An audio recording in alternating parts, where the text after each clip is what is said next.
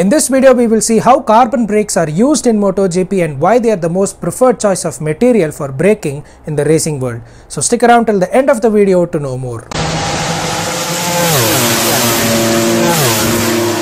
If you are new here, don't forget to hit the subscribe button and press the bell icon for instant notifications. MotoGP bikes go insanely fast with speeds reaching up to 350 km per hour or 220 miles per hour, and to bring them to a halt or to bank into a corner, high efficient brakes are needed. This is where the usage of carbon brakes comes into play. In the past, manufacturers used cast iron discs, which was a bit heavier than the modern day disc brakes, and these brakes tend to wear out sooner due to braking at high speeds. With the birth of stainless steel, manufacturers started to opt for steel discs for their racing bikes. Steel discs were very popular during the 90s. They were lighter in weight and were more resistant to wear and tear when compared to cast iron discs.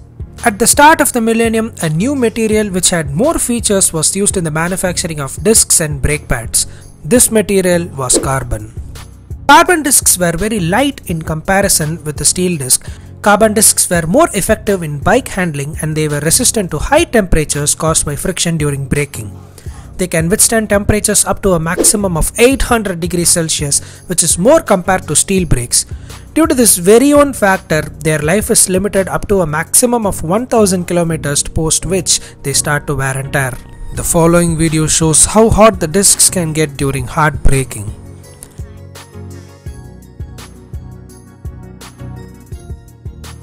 Notice how red hot those carbon discs can get.